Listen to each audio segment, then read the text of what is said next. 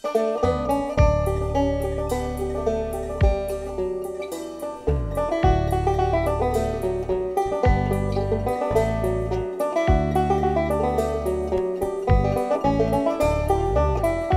yo, what's up? What's up? What's up?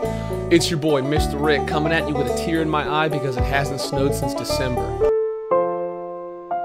Although I wish it was snow that was falling and not tears, I want to welcome you to Festival Bangers for Bluegrass Banjo, episode 13. St. Anne's Reel is a pretty tune in the key of D major that I play almost exclusively melodic style because it was like the first fiddle tune I ever learned by ear. I learned it right when I got to Boston, and my banjo technique wasn't that developed, so I just got pretty deeply into my muscle memory this melodic style arrangement. Part of this tune that makes it so hip are the chords to the B part. They have secondary dominance, playing that F sharp to the B minor. That's a 5 of 6. And if you have never heard of what a secondary dominant is, it's basically one of the fundamental things that they teach you in music school. How you use a secondary dominant is just play the 5 dominant 7 of whatever chord you're going to. So if you want to go to a B minor, you just play the 5 of B minor, which would be an F sharp to B minor.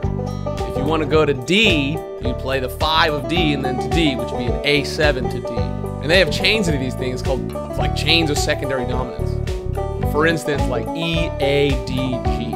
Like that song, Don't Let Your Deal Go Down, is a chain of secondary dominants. Anyway, if you're trying to listen to some bass lines that shake the block, head on down to patreon.com/RickyMier, where you can find the tablature, full videos, studio MP3s, and backing tracks, and everything that you need for Banjo Ascension. So if you're trying to achieve Banjo Ascension, smack that like button, leave a comment, and hit subscribe for more fly banjo content. Peace out, I love you.